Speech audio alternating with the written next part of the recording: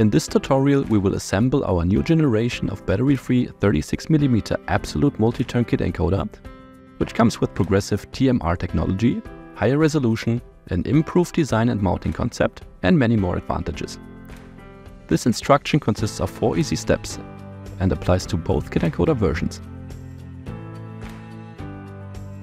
Each kit encoder includes a bottom shield, a magnet assembly, a kit sensor assembly, 2 M2 Torx countersunk screws, as well as 1 cable clip.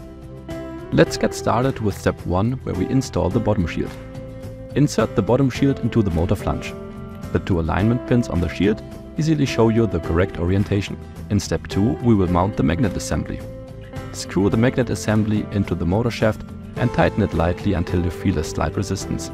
After that, use a Torx T30 screwdriver and tighten the magnet assembly to a torque of 1.7 Nm. During this step, we recommend to push down the bottom shield while screwing.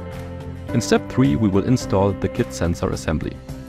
Slip the kit sensor assembly over the magnet assembly and bottom shield. Fasten the 2 M2 Torx screws using a torque of 0.26 Nm.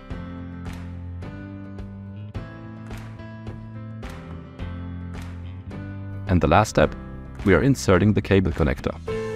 Connect the JST connector from the cable to the socket on the PCB. Secure the cable by closing the housing with the provided cable clip.